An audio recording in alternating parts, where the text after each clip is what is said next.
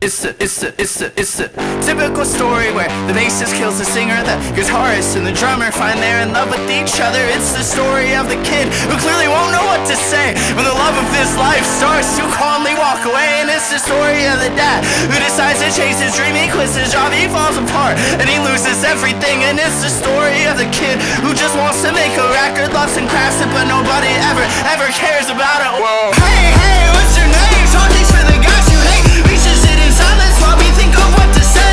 Hey, I don't think this is working out. Will you forget I even asked you to come over to my house? And hey, I don't think I know much, but I know I couldn't take a good punch. So if you feel like I've been talking enough, just tell me to shut up and I will probably shut the fuck up enough. I'm afraid of everything staying the same or worsening. So what's the point of finding calm when calm to me is unsettling? Settle down, little kid, your bones are shaking in your skin. Go and try and take a breath, though nothing more, nothing less. Typical story of the king who had it all except for citizens who didn't want his head up on a wall. It's the typical story of the wife who couldn't quit being in love with such a giant piece of shit. It's the story of the queen who could never ever think of any redeeming qualities a man could ever bring. It's the story of the dog who wanted to run away till he learned that his life is way safer inside a cage.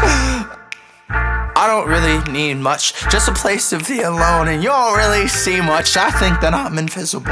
My mirror shows another guy. A guy doesn't do shit, he just sits and is miserable. Everybody's gotta live a life and takes it and ask for why would he put me here just to die? Just to die.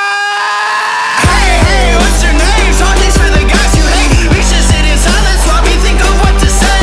Hey, I don't think this is working out. Will you forget I even asked you to come over to my house? And hey, I don't think I know much, but I know I couldn't take a good punch. So if you feel like I've been talking enough, just tell me to shut up and I will probably shut the fuck up enough.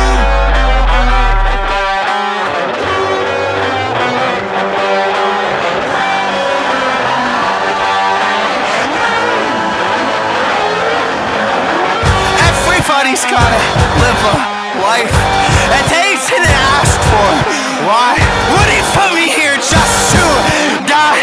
Just to